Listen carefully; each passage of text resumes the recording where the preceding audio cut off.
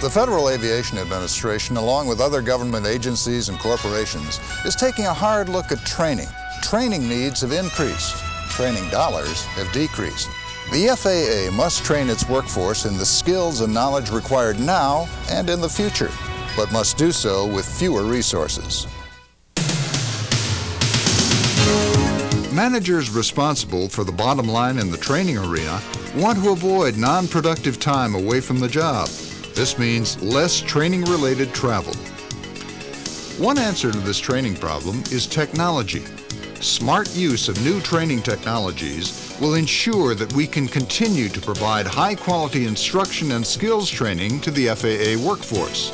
We can be flexible and effective and still keep costs down. How can we do this? One way is by teleconferencing. Teleconferencing is interactive communication between people at two or more locations through means of a telecommunications system. When used for training, this technology is called teletraining. In this program, we'll look at several kinds of teletraining. We'll talk about how to select the most effective teletraining method to meet any training need. The goal is to provide instruction that is equal to or better than traditional classroom instruction. Teletraining can be done in a number of ways. Audio only, audiographic, or computer conferencing, one-way video broadcast, one-way video with audio interaction, two-way video with audio interaction, and desktop video. First, let's see what these methods have in common. All involve telecommunications. This means that some telecommunications carrier is needed to transmit information. This may be done by terrestrial landline, microwave, or satellite. Any of these modes of transmission can be, and often are, combined and used together. Most teletraining is in real time. Participants see and hear the training at the time it is broadcast or sent. You'll need to consider and accommodate time differences if you deliver training to different time zones. Teletraining requires more planning and preparation time than traditional classroom instruction. Course materials must be visual, and class activities must be designed for an interactive format. All teletraining methods move information, not people. Studies show that teletraining is 25 to 50% more efficient in delivering instruction than traditional methods. In other words, 1 hour of classroom training can be delivered in 25 to 50% less time using teletraining. So our focus should be on how we can best present information and how to share resources as much as possible. Now, let's consider some of the differences between the various teletraining methods. One difference involves the amount and type of interaction that is possible. For example, in a one-way video broadcast, no interaction occurs. Participants can only receive information sent from a central location. Some teletraining methods permit audio interaction only. One example is an audio conference. Participants cannot see each other, but can speak over the telephone. This is similar to a conference call, which is familiar to most of us. Another example is a one-way video with audio interaction. Participants can see and hear the instructor, but can communicate both with the instructor and each other by telephone or audio link. Remember, we said that most telecommunications are in real time? Well, one exception is computer conferencing. Participants interact through their computers, which may be linked together in a local area network or by telephone with a modem. Computer conferencing supports the exchange of text and limited graphics. Information is stored, then forwarded to another computer. The receiver can access the data at any time. Computer conferencing is ideal for people on different schedules or in different time zones. Two-way video and audio teletraining is fully interactive. This method provides motion video and audio, enabling the instructor and all participants to see and hear each other. A variation on this method is audiographic conferencing. This technology uses telephone lines to transmit still video images, graphics, and audio to several receive sites. Participants can write, type, or draw using computer-based devices such as electronic tablets, boards, pointers, and graphics systems. Teletraining technologies also differ in cost. As you evaluate them, consider the cost of equipment and facilities, communications links, support staff, and production that is required for each. You will also base your decision about teletraining methods on some quality issues. Think about your training need in terms of the kind of visuals that are best suited for the application, how adults learn most effectively, and what job performance the training should address. Research has shown that adults retain 10% of what they hear, 50% of what they see, and 90% of what they do. Your goal in selecting a teletraining method is to achieve a balance between training effectiveness and cost effectiveness. Consider using 2 or more of these technologies together to meet your training requirement. Although most of these teletraining methods are visual, we're going to focus on the 4 video-based methods. Let's look at each one in detail. Let's start with the one-way video broadcast, also known as educational television. Classes are broadcast from a central location to all receive locations. Usually, one expert or instructor speaks to one large audience. This is very much like the broadcast TV we get in our homes. This method is well suited for delivering information to large, dispersed audiences. For example, the FAA administrator may need to deliver a new policy message to all FAA employees. With one-way video broadcast, everyone gets the same message at the same time. Programs may originate live or be pre-recorded. You might select one-way video broadcast to deliver technical training or management training, announce policy, news or special events, or deliver a motivational message. One-way broadcast delivers a uniform, time-critical, consistent message. It provides the highest quality video possible. It requires only low-cost receive equipment at receive locations. However, keep in mind that teletraining by one-way broadcast is passive. No interaction is possible between the sender and receivers. This method also relies on professional technical support at the originating site. Now let's look at one-way video with audio, also called business television.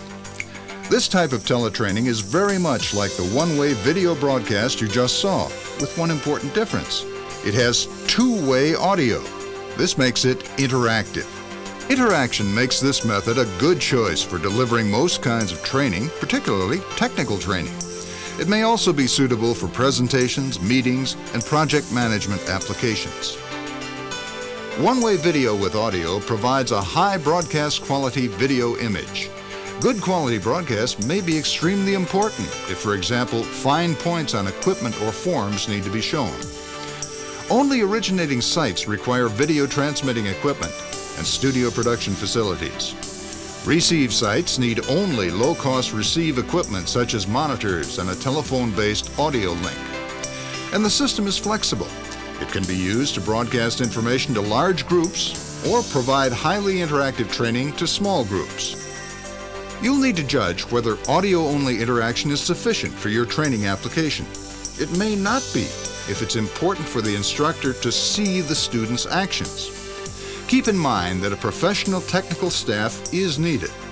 Also, be sure to plan enough lead time to design or adapt course materials and instructional methods to an interactive visual format. We'll move on now to two-way video and audio. Here, compression of the video signal results in a near full-motion video image at send and receive sites. This is accomplished by means of a codec at each site. With audio added, all participants can see and hear each other, making this method fully interactive. Most two-way systems also support information transfer by facsimile, print, and videotape. You might select this teletraining method to deliver performance-based technical training, or to conduct personnel interviews and negotiations, or to perform project management activities. It's well suited for any application requiring or benefiting from face-to-face interaction. Because the instructor can see students performing tasks or operations, Two-way video with audio has the highest level of interaction possible. It's most effective with a few sites and small groups of students. Smaller numbers make it easier for the instructor to provide guidance and feedback to everyone. Existing classrooms can usually be used, since the only requirement is a communications link. One result is that you do not need additional production staff. Another is lower production costs.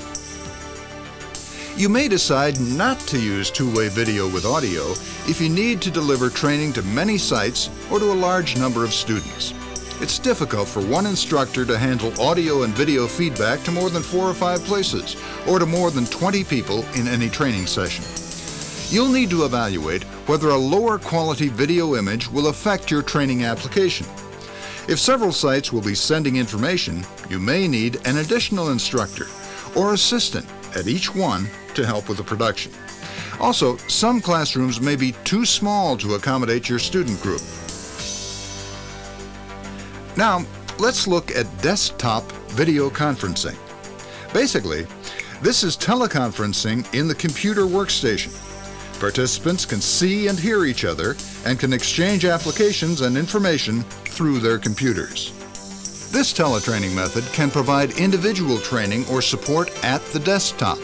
It's often used for computer software training or refresher courses. It's also well suited for collaborative work such as analysis, briefings, spreadsheets, decision-making, or troubleshooting. In desktop video conferencing, the computers can be set up in several ways. One way to connect students together is on a local area network or LAN.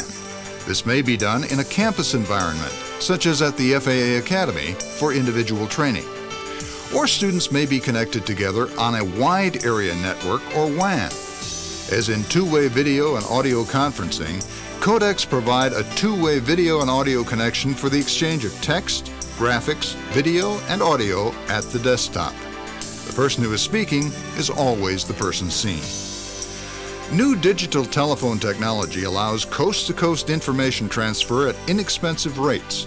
Because it's computer-based, desktop video conferencing allows participants to control, display, and transmit various applications and types of information. Computer users are already familiar with basic operations such as pull-down menus and input by mouse or keyboard. You might choose this method of teletraining for live presentations or for video email. When evaluating desktop video conferencing, keep in mind that during training, computer workstations are tied up and unavailable for other work. Remember that supporting classroom resources are not available at the desktop, and the small computer screen may make visuals difficult to read. This type of teletraining may not support the training of large teams or groups. While the cost of desktop video equipment is relatively high today, costs are expected to decrease.